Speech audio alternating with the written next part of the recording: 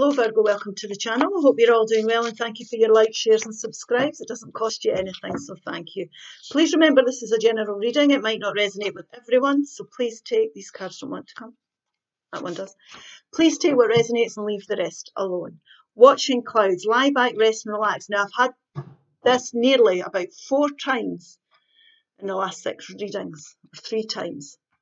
Take a break, lie back, relax, pamper yourself. Heal from the past. Do something you enjoy. Navigating by the stars. Follow your bliss. Now, this can be an idea that you have here and you're not sure about it. It might be you're not sure about how it's all going to unfold here. What happens is night turns into day, and as you go down this path, things will be revealed to you. But if you've got an intuition, or your intuition is telling you to do something, or there's something you've really always wanted to do that you're passionate about, it's time to sit, it's time to start. Time to start, definitely. You will be guided. You don't have to know everything and how everything's going to turn out. It can feel a bit scary as well if it's change you're bringing in here. So don't beat yourself up about this idea. Take time out to relax and you might need to take time out to relax to think about what you want to do here. The 3 of Wands, and it's time to get started here. Scorpio energy, the Death card. You could be dealing with a Scorpio. The 7 of Cups. Now, the 7 of Cups here is confusion. You've got options. It might be that you've created a great lot of stability where you are at the moment, but there's confusion here about the path you want to go down. Now, you have to follow your intuition here, because this is time for change and it's time for making long-term plans for your future. There's something you could invest in here that would grow, that you would benefit from investing in. Now, it could be new courses, new ideas, new relationships, moving house, immigrating, whatever it may be. But there's transformational energy around, and this is the time now for you to make these changes, because this Scorpio energy is about out with the old and in with the new. So whatever, the 2 of Wands is you choosing your path. The 3 of Wands is looking out towards it, trusting and believing. This is part of this as well. It's trusting and believing that you can do this and go down this path. And I think that's highly important here. So don't get confused, take a step back, relax, don't beat yourself up about this. If there's something you want to do, trust and believe that you can achieve it, and the universe will support you as you go along life's path. So we'll clarify the 7 of Cups. Trusting you have the ability to do this is highly important here. That's what I'm hearing. You can do this. The 10 of Wands, the 5 of Swords. 5s are change again, 5s for change for me, and the 4 of Wands. Now, this here is about having options that can end your challenges. Your challenges, it feels like you've been going through one thing after another here, like you've had the whole weight of the world on your shoulders.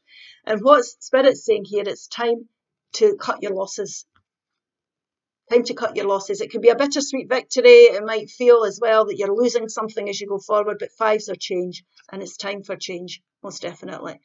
So there could be a compromise needed here as well, but this will end your challenges, definitely. And you're definitely going to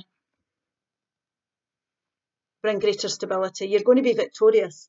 This change here, this compromise, this cutting our losses, this bittersweet victory here is definitely going to move you onto a greater path for growth.